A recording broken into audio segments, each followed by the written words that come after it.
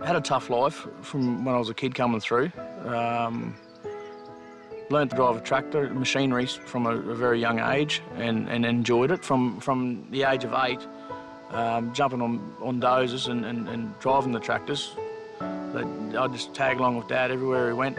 In the droughts, it was dry back then. What I can remember is I was shooting sheep and stuff like that. We lost our house in a house fire. That was pretty bad. The insurance didn't get paid, so it made it tough. So we lived out of a caravan for a good while. Every dollar counted, that's for sure. So we used to go out and had to do a bit of everything: roo shootings, chase pigs, try and sell the pigs, and just work, drive dozers. We'll drive dozers every chance I got. I love driving dozers.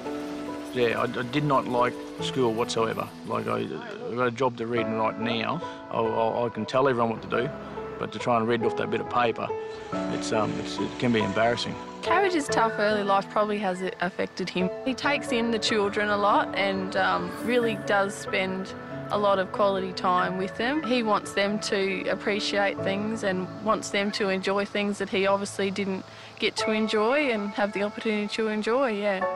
Tanya's, she's definitely my inspiration. She's the brains of the show, and she is. If without Tanya, yeah, I'd struggle to be where I am now. Yeah. What else? She's beautiful. Oh, darling.